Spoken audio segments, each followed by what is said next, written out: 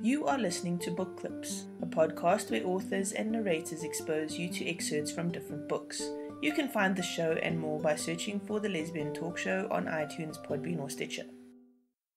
Hi, Annette Mori here, and I'm going to do a reading from my debut novel, Love Forever, Live Forever. Wow, blast from the past. It's the summer of 1998, and it's unseasonably hot for late August in Seattle. I'm sweating so bad that I have big armpit stains on my tank top as I scrutinize the old brick building. Students are bustling about resembling ants in front of an anthill. The old brick building is their anthill. My dad is pulling books and CDs out of the back of the Honda. My mom is squinting in the sunshine, politely taking it all in, and I can tell that she doesn't like what she sees. The building is old. The rooms are small, and there is a decidedly musty smell to the place. Mercer Hall appears to be the oldest, most run-down dormitory that the University of Washington offers to their freshman students. Of course, they assign that dorm to me. I'm a reluctant student, but I'm not really given an option. All the Jorgensen girls will go to college whether they want to or not. Getting a full-ride scholarship sure doesn't help my cause. Dad doesn't see the humor in blowing off my scholarship and traveling around Europe until I can see myself as a college student. I don't give the building much thought one way or another. My attention is hijacked. As soon as I glance down the hall and notice the hot redhead casually leaning against the wall. My parents don't know about my preference for women. The redhead catches me staring and winks. I'm not sure who she's winking at, so I turn my head around looking for who this hottie can be winking at. There is no one else in the hallway, and I start blushing as I realize the wink is intended for me. I can't let my parents see me staring, so I look away and focus on my family, who are all loaded up with my belongings as they enter the narrow hallway.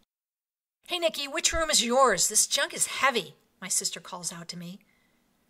"Don't get your panties in a bunch. It's right here, room 210. Who asked you to come here anyway?" I act like I don't want my sister here seeing me off to college, but I really do. My younger sister Tess is my best friend. We are only 1 year apart in age, and we always hang out together. I'm really going to miss her, but I can't admit that to her. "Nicky, be nice. You know you're going to miss Tess, so stop acting like you're all tough." For some reason, my mom feels compelled to point this out. "Well, this building has a certain amount of old-world charm," my dad, the eternal optimist, remarks. "You gotta be shitting me. This is the oldest dorm on campus. And it's not some historical landmark, Dad. It's just old and worn down." I can't help being a little snarky. Remember, I want to travel the world, not live in some old musty building with a bunch of silly freshman girls who are trying to find some hot guy to shack up with. For such an intelligent young woman, you sure find it hard to resist using profanity. Really, Nicky, I thought we taught you better than that. My mom seems to forget her colorful language when she's pissed at my dad. I just want them all to drop my shit off and leave me to get settled. I also want to find the red-headed hottie. If I'm lucky, she lives in the worn-down rat hole I'm about to spend the next year of my life in. You know, the drive back to Oregon is really going to be really long if you don't head back pretty soon. I got it from here. Let me just get the last box from the car and you can be on your way. Are you sure? You don't need my help setting up your room?" My dad wrinkles his forehead and gives me that concerned parent look. "Not from you, Dad. You don't know a Phillips from a flathead screwdriver. And don't even get me started on your propensities to smash your fingers, or worse, mine, whenever you wield a hammer." I'm not trying to be mean when I tell my dad this, because everyone in my family knows this about my dad. "What about dinner? Will you be able to get a chance to eat tonight?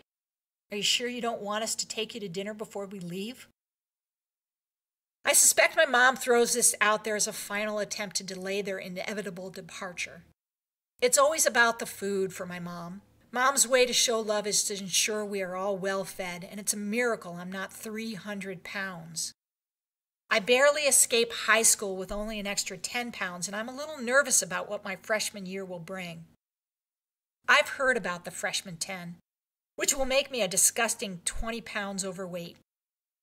I've got some granola and other snacks for tonight, so really, you guys should head out so you can get home at a reasonable hour. The waterworks begin, and my mom predictably starts crying. Oh, all right, I suppose we should get going. I can't believe my baby is in college. I notice that Dad is trying not to let it show, but I see a tear escape from his eye. I even see Tess get a little choked up. It's mass hysteria, and I catch it from my family. I can't help getting misty-eyed, too. It isn't my fault that my eyes start watering with the whole damn family starting a crying jamboree. Okay, that's my reading from Love Forever, Live Forever, and my name is Annette Mori. Thanks for listening. This was an episode of Book Clips. Check out the show notes for more on this book. And it would be great if you would rate the show and subscribe to the Lesbian Talk Show podcast channel for more woman-centered content. If you are an author of lesbian fiction, then send us your reading. You can find out how on the lesbiantalkshow.com/reading.